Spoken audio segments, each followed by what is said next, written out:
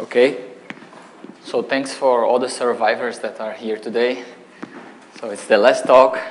And I would like to talk a little bit about the flow case from the theorem that we discussed yesterday. So remember that yesterday we considered a two-dimensional, a surface diffeomorphism that had, well, in general you assume it has positive topological entropy so that you can have measures that are hyperbolic. And, well, we were able to code simultaneously all hyperbolic measures, right? By what? By a topological Markov shift. Given an oriented graph, we will consider the space of z-index paths on this graph with the dynamics of the left shift, and that's exactly the structure that we were able to construct as an extension of our diffeomorphism. So today I would like to consider a three-dimensional flow.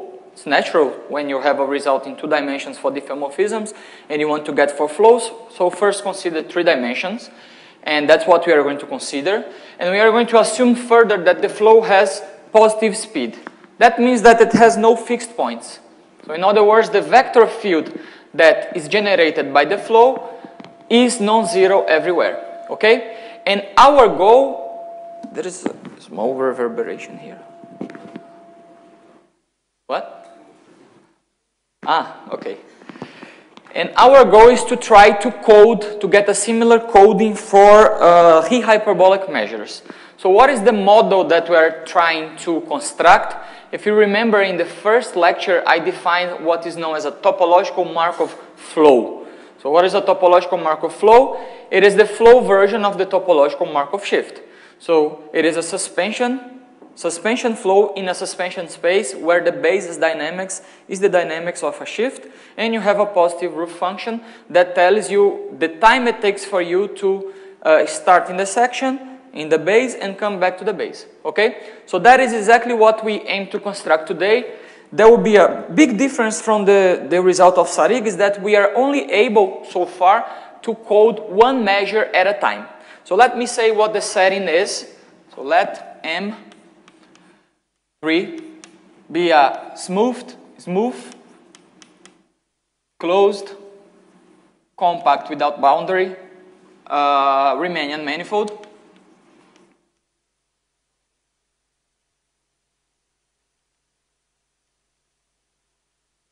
Let X be a C1 plus beta vector field on M.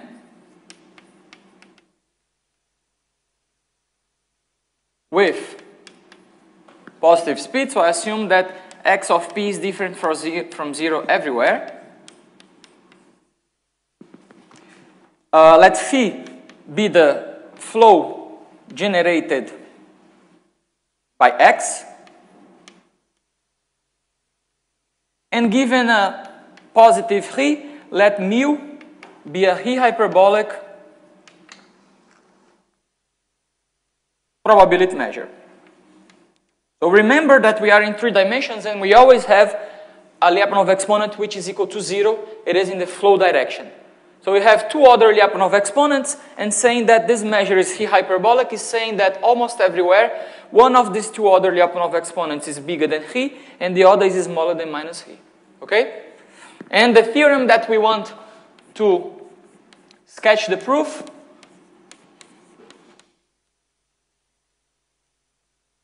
is that under those conditions,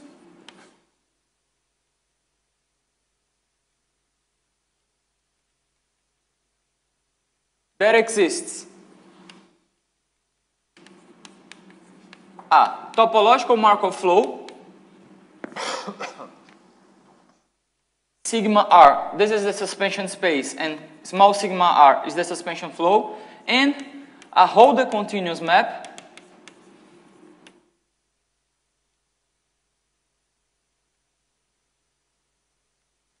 pi sub r that comes from sigma r to m, such that it satisfies the same 3 properties that we got for diffeomorphism. So the first one is that, I'm always confused about that, pi r composed with sigma r t. The time t of the suspension flow is conjugated by the time t of the flow phi t. by pi r. So this happens for all real t's. Also, this coding is relevant for the mu, for the measure mu. So this guy has full mu measure.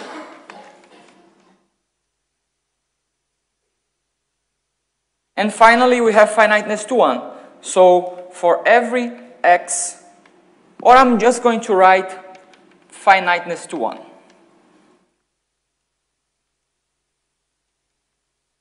The precise statement is to get a point that is in pi r of sigma r sharp, and saying that the number of pre-images of this point in sigma r sharp is finite. Okay? But let us forget about that. Okay, so note again that I have to fix my measure mu a priori. Given my measure mu, I get a topological Markov flow. If I change my measure mu, possibly I would get another topological Markov flow. Okay?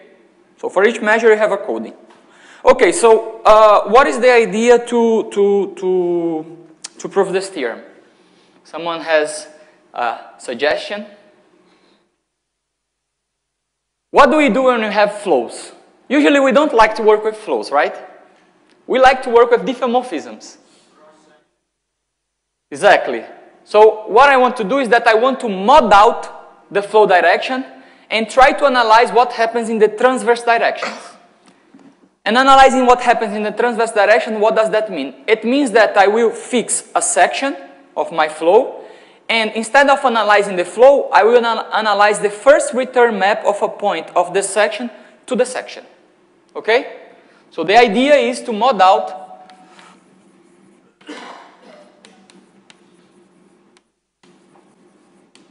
the flow direction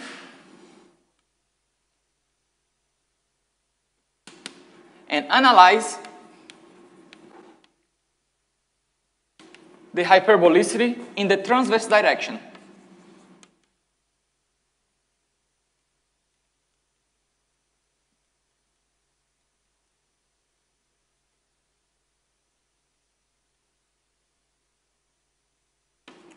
Okay, how? We are going to use Poincare sections and Poincare return maps.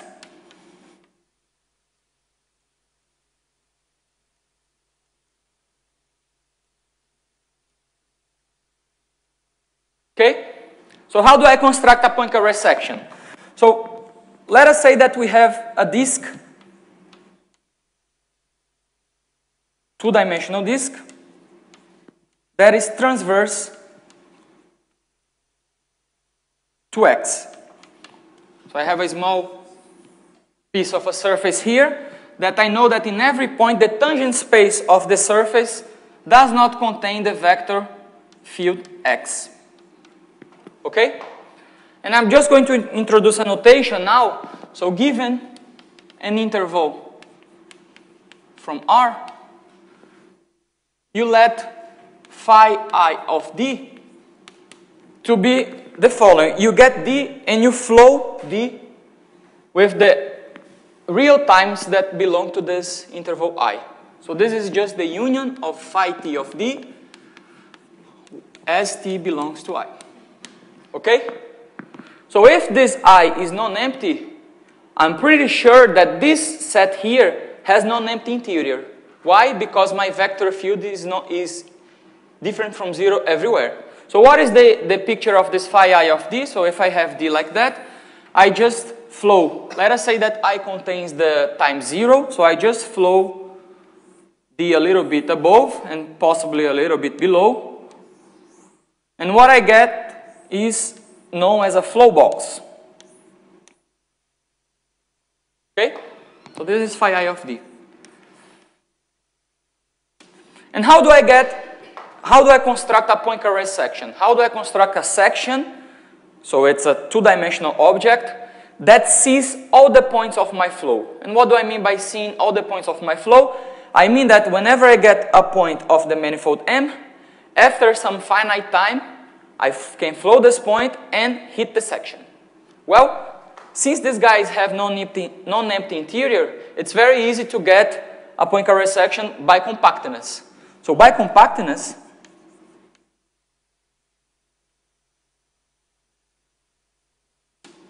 we can find a finite set of transverse disks d1 up to dn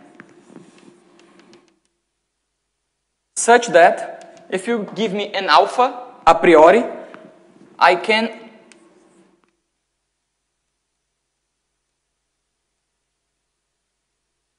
find di's such that the flow box that when you get di and you flow up to time alpha, when you consider the union of all these flow box, you cover the whole manifold. Okay?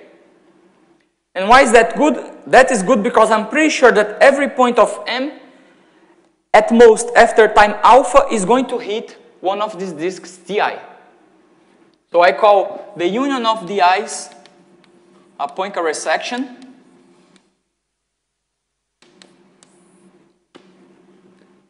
Lambda equals to the union of di's. And in order to avoid problems with the return time, let us assume that these di's are disjoint. So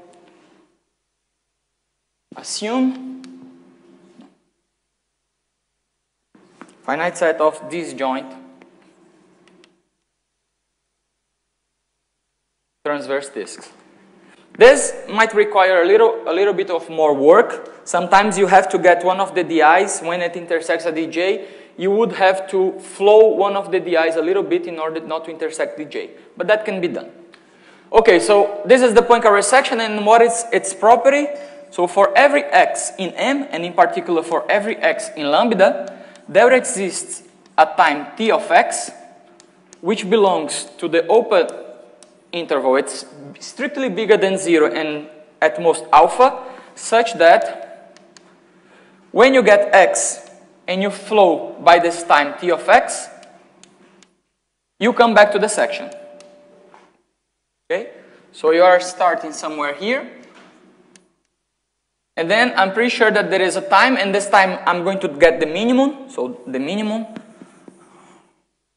dx, the minimum t positive, such that phi t of x comes back to lambda. So you are here, you flow time, flow the minimum time such that you come back to lambda. Okay? And I'm going to give a name to this map. The association of x to the position that you first hit the section back is what I'm going to call a Poincare return map. So what is a Poincare return map?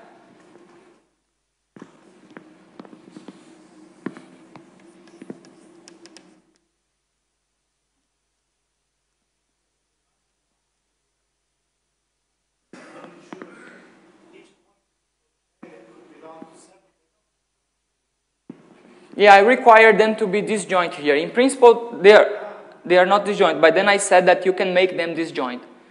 By probably, whenever you see a non-trivial intersection, you have to flow one of the di's a little bit in the flow direction.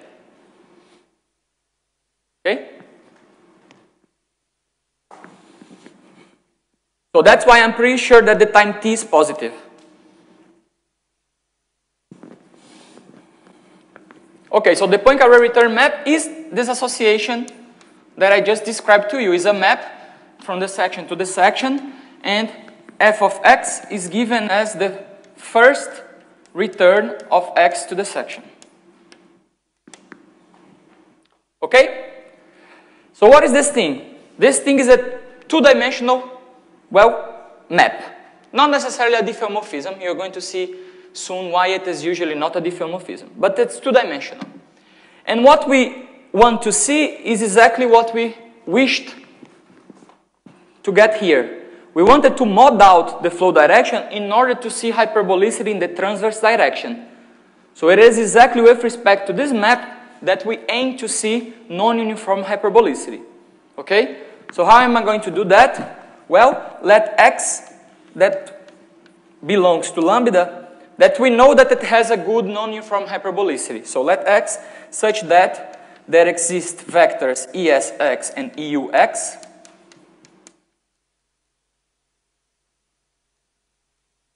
Such that you know that the Lyapunov exponent associated to this first one is smaller than minus ρ. And while here I have to put the Lyapunov exponent with respect to the flow, so I should divide by t and I should apply the derivative of the time t map of the flow.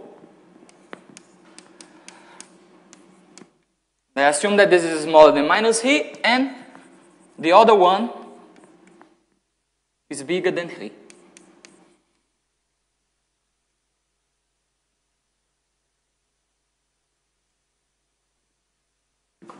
T goes to plus minus infinity.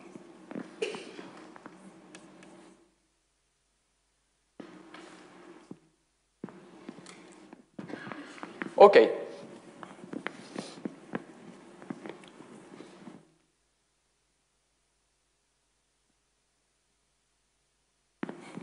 So you have here a surface, or let us say that x belongs to some di, and above x you have the tangent space of x with respect to the manifold, which is three-dimensional, and you have the tangent space with respect to the plate, to the surface, which is two-dimensional. So let us say that this guy here is tx di, and well, you know that you have three vectors in the exm, this, and one of them is the flow direction. You know it's transverse to this plane. And you have two other vectors which give you stable and unstable direction. So this is ESX and this is EUX. And what I want is to find directions for the Poincare return map for which I see non-uniform hyperbolicity. So what should I do?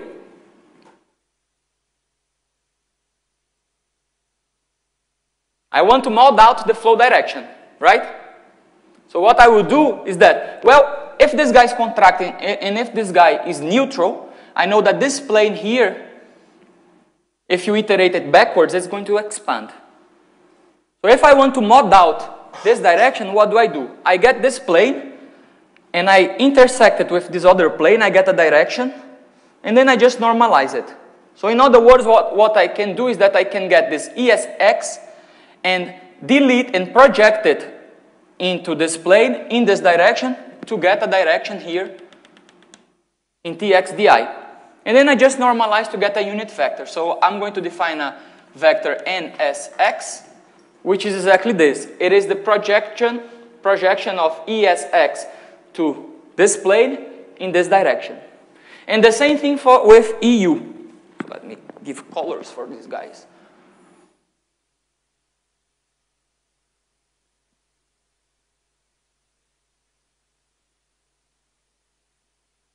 And then I get the NUX. So the definition is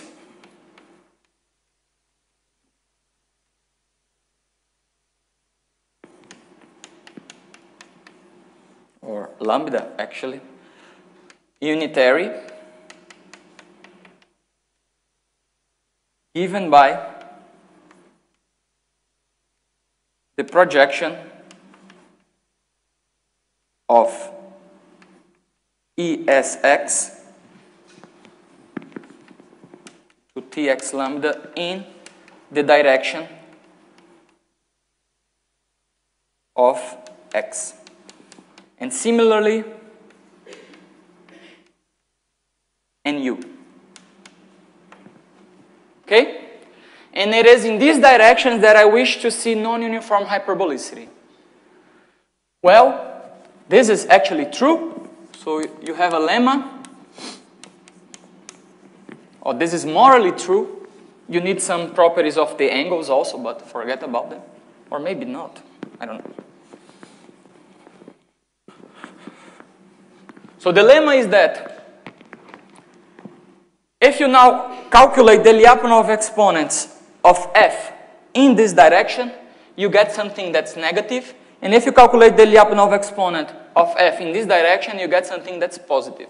And you can actually give a lower bound of this number, which is the following. So lim of 1 over n log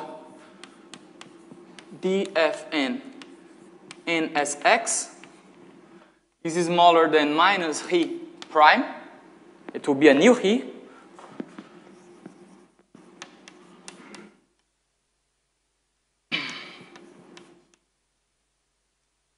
And in the u direction, this is smaller than he prime.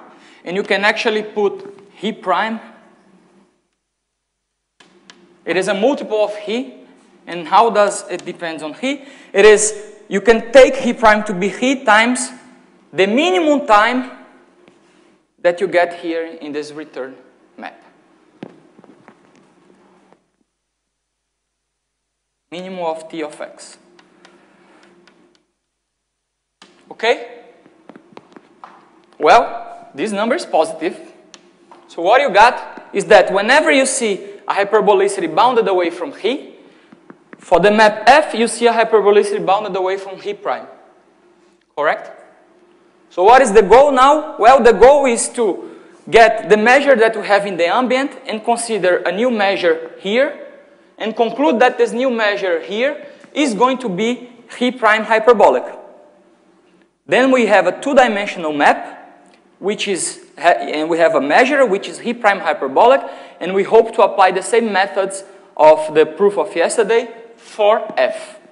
Okay? Okay, so then if mu is he hyperbolic, we can project mu to a measure nu on lambda that is he prime hyperbolic. And how do you get this measure nu? The measure nu, some people call it the flux measure.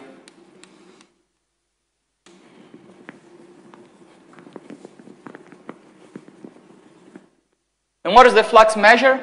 Let us say that you want to measure a subset of your section here. You want to give a reason for this measure here. Okay? So how do you do? You flow this set a little bit above. So you flow it up to time epsilon, for example. And this is now a subset of M, so you can measure it with respect to mu. Right? And you want to know what happens in the limit as epsilon goes to 0. So the definition of nu is just, if you call this translation here A epsilon, and actually we know that A epsilon is phi 0 epsilon of A, the definition of the flux measure, and measures more or less how much you are passing through the section, is the limit of the measure mu that we started with, and then you divide by epsilon. Okay? So this measure nu is F invariant, and by the lemma, it is he prime hyperbolic. Okay? So now what we have is that we have a map that is defined in the surface, two-dimensional guy, and we have a measure that is he prime hyperbolic. And now everything seems beautiful. We can just apply Sarig's results. Right? Not right. Why? Sarig's results requires that this map F is a diffeomorphism at least of regularity C1 plus beta. But this map F in general is not even continuous. Why? Because the section lambda is not connected. It is given by the union of these joint disks. So what happens and what will happen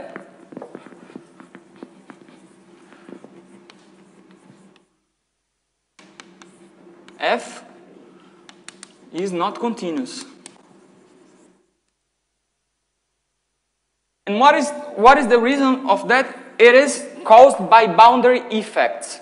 So what happens if you have this situation here, and you know that this point here hits this section back exactly at the boundary of the next disk. So this boundary here, if you flow it backwards, it defines a curve here. And this curve is separating this disk into two parts. And the property of it is that if you get a point to the left of it, you will hit the same section, the same disk.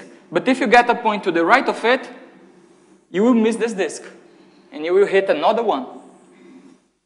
So you lose the continuity along this curve. Right? So F is not even continuous. So in order to analyze where it is continuous, let me give a name to the discontinuity set. So let D to be the discontinuity set.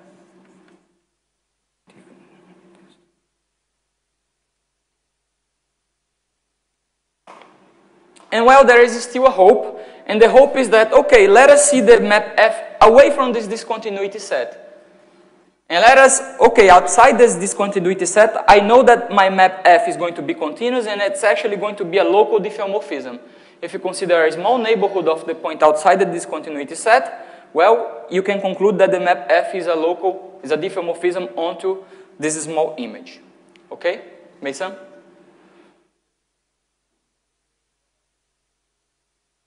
Yes.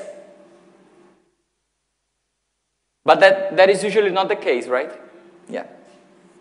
Okay, so let D equal to be the discontinuity set. Well, there is a problem, another problem. What happens if this D is relevant for the dynamics, for the measure? So I want to code almost every point. So I'm aiming to apply the same methods of Sarig. Oh, here is nu. To code nu almost every point, right? In particular, I would like this set D to have zero nu measure. So we want nu of D to be equal to 0. Otherwise, we will not be able to code all the points, most of the points of our map F. Okay? Okay. So we're going to see soon that we have actually a bigger problem. So I'm going to forget for a while about that condition, nu of D equals to 0. And I'm going to try to explain what is the bigger problem. And in order to do that, let us try to follow the steps that we did yesterday in order to construct a symbolic dynamics. So let's try to apply the method for surface diffeomorphisms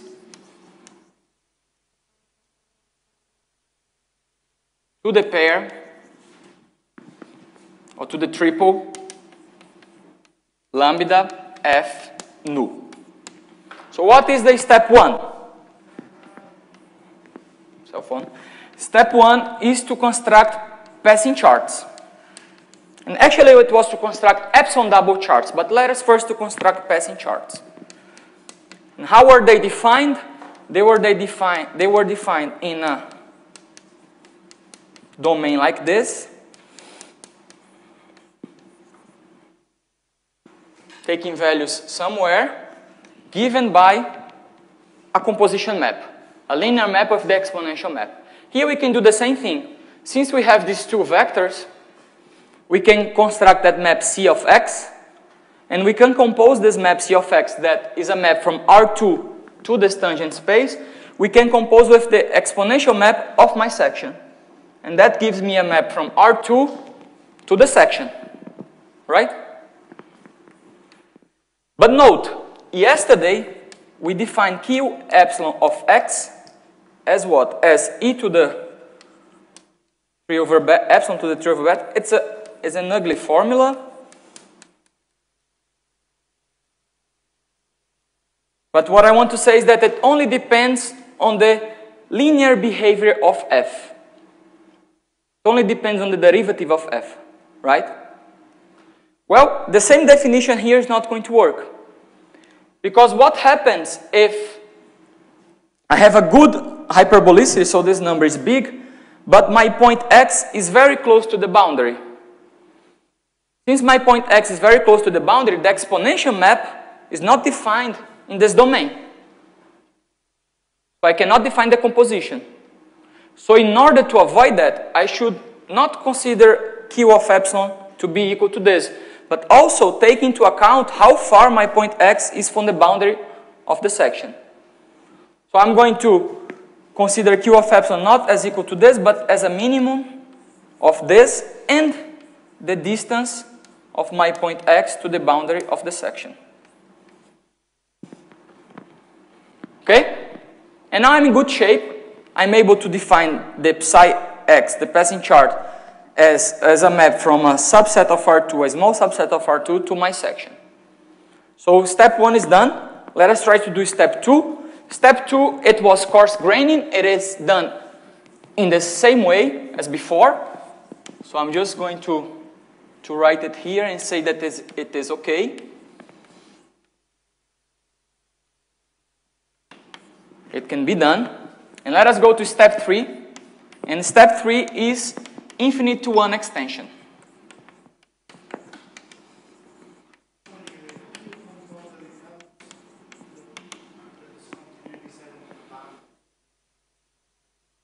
Well, I'm going to show you soon. So in principle, you could have a set of positive measures that is converging to the boundary exponentially fast, right? So I want to make sure that the section that I construct does not have this property. And that's the last part of the discussion.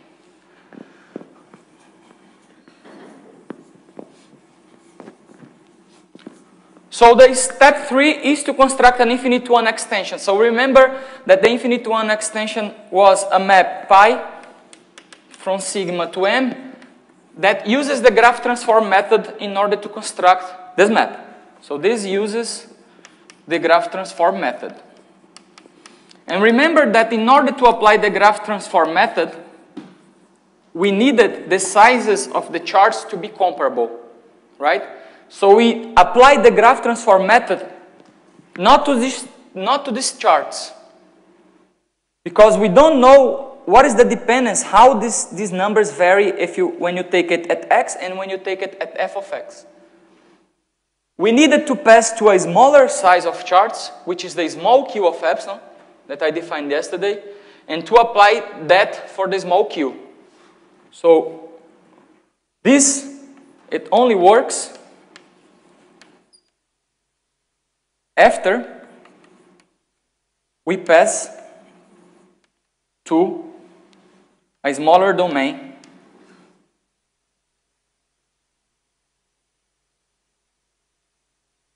minus q epsilon x squared. And what was q epsilon x?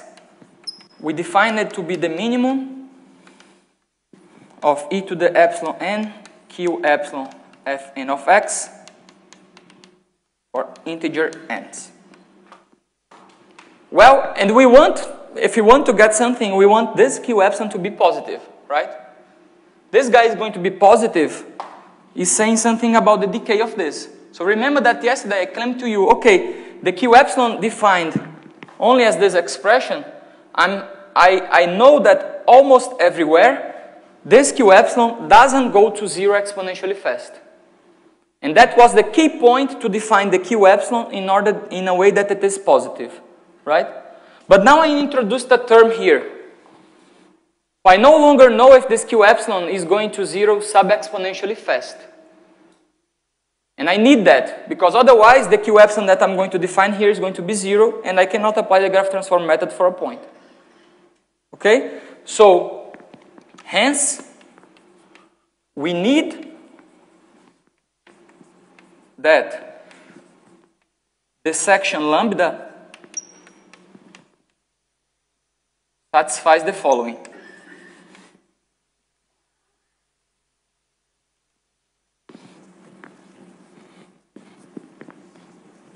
Satisfies that measure of points that are in lambda that are approaching the boundary of lambda exponentially fast,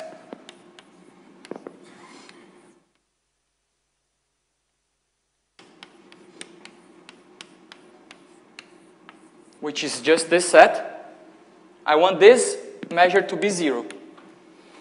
If this measure is 0, I know that for almost every point, this lim inf is 0. So I know that these numbers do not go to 0 exponentially fast. So I have Q epsilon as the minimum of two numbers. Both of them do not go to 0 exponentially fast. So I can define the small q like that. Then I have a positive number. Then I can apply the graph transform method and get the infinite one extension. Okay? So this is the main goal. And I think it answers your question, right? If I can answer this, yes. So how do we construct a section? So the goal now is to construct a section that satisfies this. A priori, the section that I fixed here in the beginning might not satisfy that. So how do I do? The idea is, okay, I'm not going to consider only one candidate for a section. I'm going to consider many candidates for a section. And I'm actually going to consider one parameter family of candidates for a section. So in order to get this,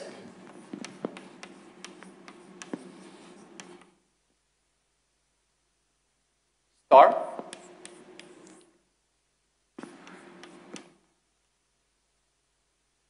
we consider a one parameter family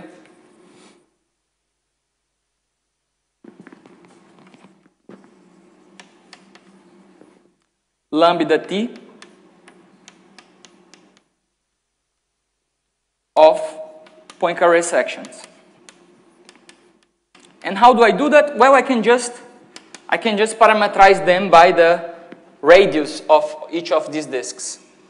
So what I'm doing is that I'm fixing lambda and I'm changing a little bit the radii of each of the disks that compose lambda. Okay? Okay, so you can put here parameterized by the radii.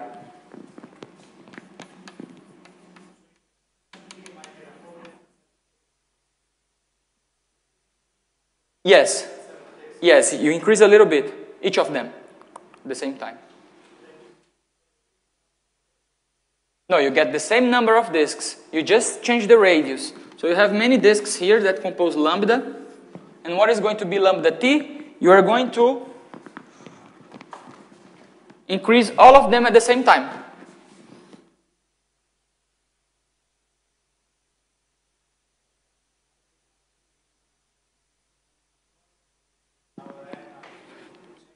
Yes, so if you increase them, they will certainly cover M.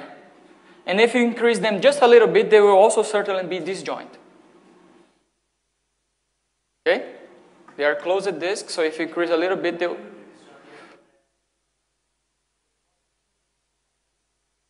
I don't mind. The cylinders are not supposed to be disjoint. They will never be disjoint. I have a connected manifold, so it cannot be equal to the union of these flow boxes. I just want the di's to be disjoint.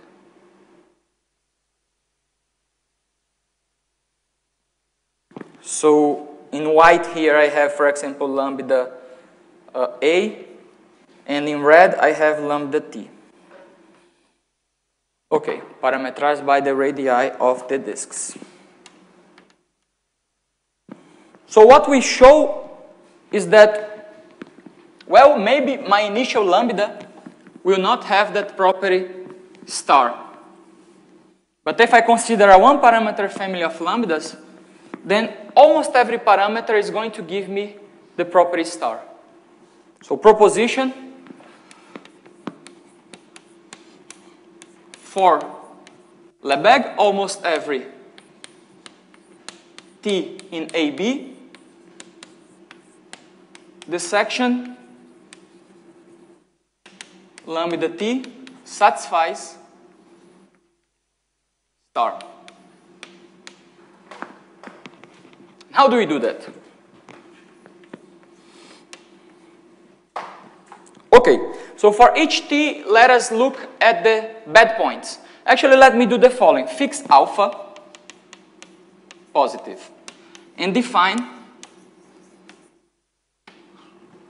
the bad points for t with quantity alpha. And what is that? It is the set of points in lambda t such that that lim inf is negative, and not only negative, is smaller than or equal to minus alpha.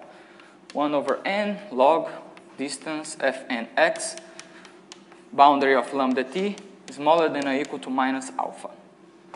Okay? Do you agree that if I fix alpha and then I show that for almost every t this guy has zero measure, then I'm in good shape? Because I can just take an increasing sequence, a decreasing sequence of rational alphas going to zero, and then I intersect all of these sets and I get the result. Right? So my goal is fix this scale alpha and let us show that this guy here has zero measure for almost every parameter t. Okay. So we want that the measure of bt is equal to 0 for Lebesgue almost every t in AB. Okay, so what I will do is the following. bt is the set that you fix t and you look at the bad points x. I will do the opposite. I will fix x and look at the bad parameters t.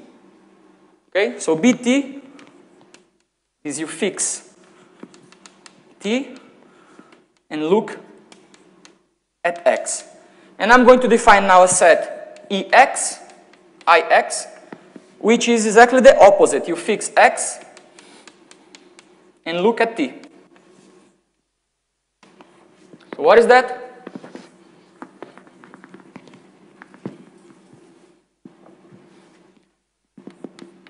Ix is the parameters t such that when you fix x, you have this property here.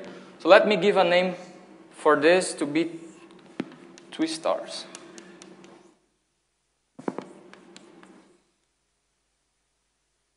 Okay?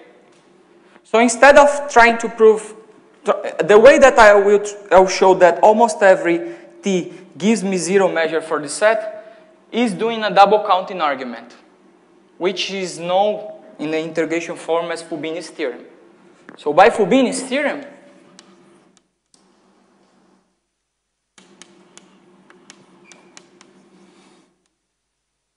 I know that if I want to integrate the measure of all the bt's,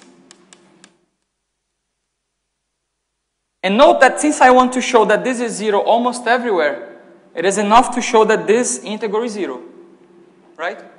So the integral of non-negative numbers, so if it's zero, it's equivalent to this being zero almost everywhere. So how do I calculate this integral?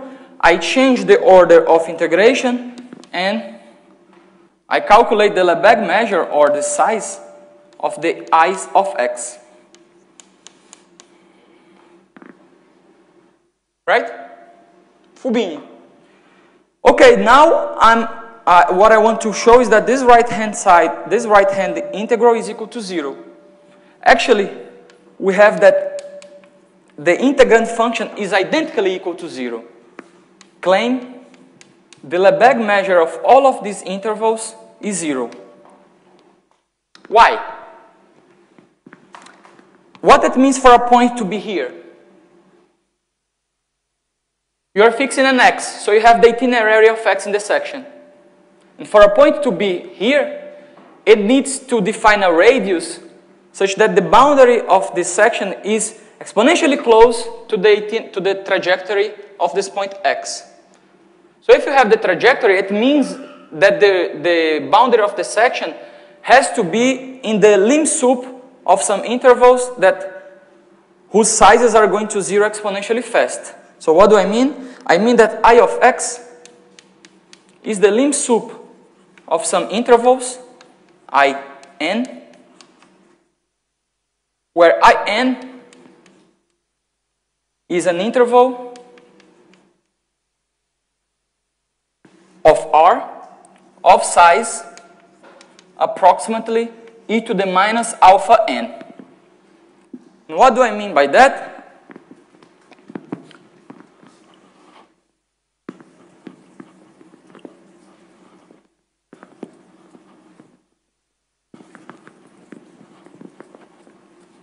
Well, that happens because if you have this,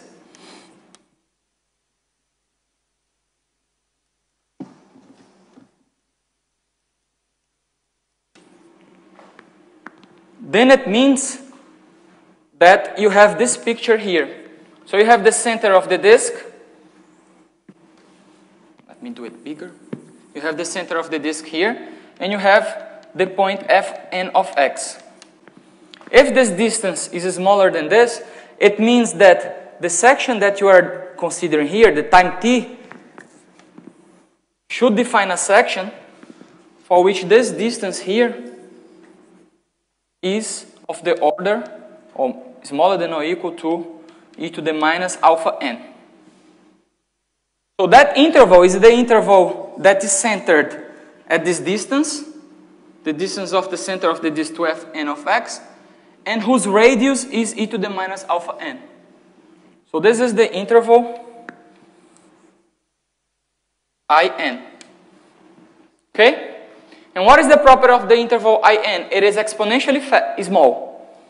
So in particular, the sum of its lengths is smaller than zero. Oh, smaller than infinity, right? So by Borel-Cantelli, you know that the lim sup of these intervals, and what is the lim sup? Is the set of points that belong to infinitely many of these intervals. You know that the Lebesgue measure of this lim sup is 0. And that's the end of the proof. So since the sum of In is smaller than infinity, Borel-Cantelli implies to you that the Lebesgue measure of I of x is 0. And you just showed that almost every parameter t defines to you a section that satisfies this star property. Since it satisfies this star property, we can apply the step 3. We can get an infinite to 1 extension. And then we can apply the step 4, which is the Bowen-Snag refinement, and get the coding for f. Once you get the coding for f, it is very easy to get the coding for the flow itself. You just suspend the coding for f by the time it takes for you to start in the section and come back to the section, and you are done. Okay? Question or observation. Why can't we do all the same time for all the measures? Why can't we do that for all the measures? Well, we could if we had this for all the measures, all the flux measures coming from hyperbolic measures. Well, our methods, you see, you have to fix the measure in order to apply, for example, this Fubini argument here. So we are not able to code all the measures simultaneously. Okay? And thank you for your time. So this is the end of my mini course.